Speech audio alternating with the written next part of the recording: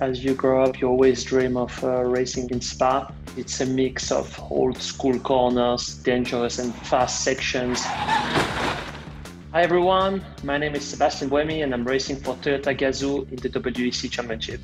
And I'm here to take you turn by turn through Spa-Francorchamps.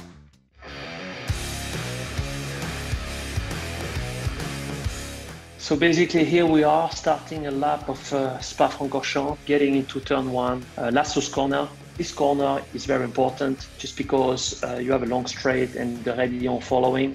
You make more lap time by making sure you get a good exit and you clip the apex and trying to dive in and carry a lot of speed. So the exit is really important.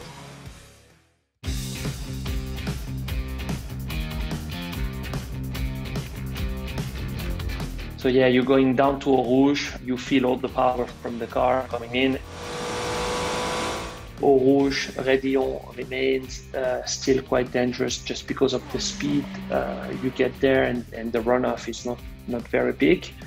It's really the most dangerous section, definitely. The biggest thing is what car you are driving around Spa. If you drive a Formula 1 car, it's like a straight line. You can basically do it flat.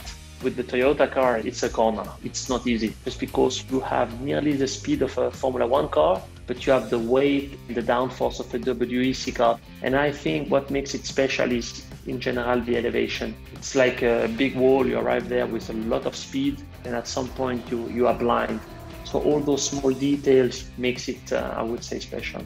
If you turn a tiny bit too late or too early, you can have a big crash. So how you position the car going into the corner is very crucial, just because you cannot afford any mistakes if you want to stay flat and carry the speed. You need to touch the first apex a tiny bit, then you obviously try to be very smooth with the steering, and then you cut a little bit on the exit curb on top of Eau Rouge, just to try to straight line as much as you can.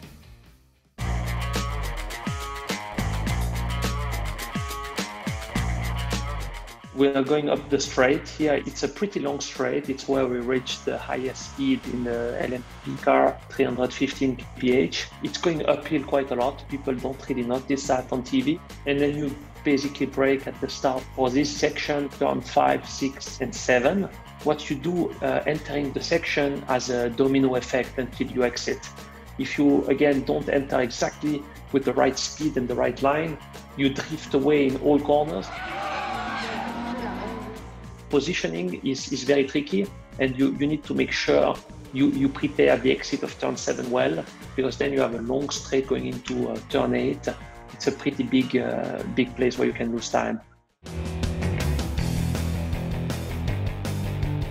So basically we are approaching turn 8, and here this turn 8 is a pretty tricky one because you need to enter very early and you need to make sure you keep the inside as much as you can. Just otherwise you make too many meters, you drive too much, you don't have enough time to prepare the next corner. You try to accelerate straight, and then you try to position directly the car for turn 9.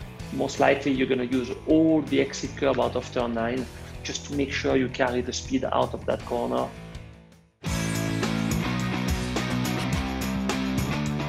So then we go down to turn 10. It's one of the nicest corners of the track. It's Pouhon. You basically arrive in 6th gear, and it's a very quick left-hander. You try to keep the inside, and then you open a little bit, touch the outside curb, but not too much. If you touch it too much, you can drift completely out of the track. So it's really important there to turn at the right time and to have a lot of front end.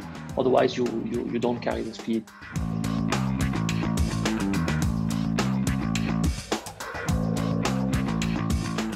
And then you basically arrive in one of the chicanes, 12, 13.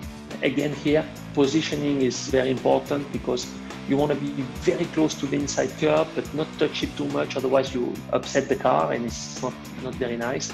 This chicane is just about trying to keep the speed and not do too many meters.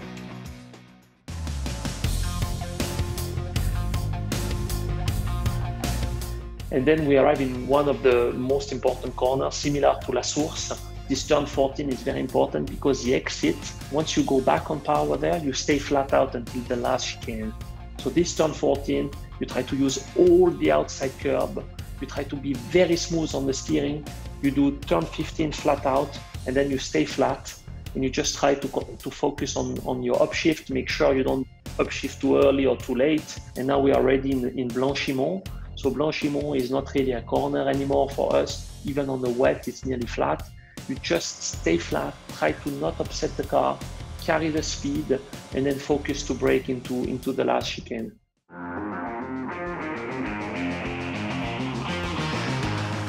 And then we arrive in the final section of the track, which is turn 18 and 19.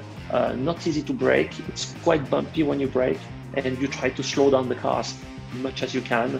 It's quite narrow and quite tight, so you have to use first gear. And again here, the most important is to prepare quite well, just to make sure you have a good exit, because here you feel all the electric power plus the combustion engine.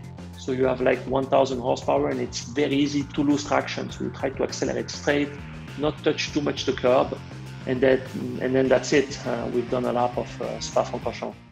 I think that Spa is a bit special for every driver. Today on those new tracks, you have massive runoffs, and it doesn't feel so natural, where Spa is flowing and it's fast and it's dangerous and it has all the things that you want to have such a great track.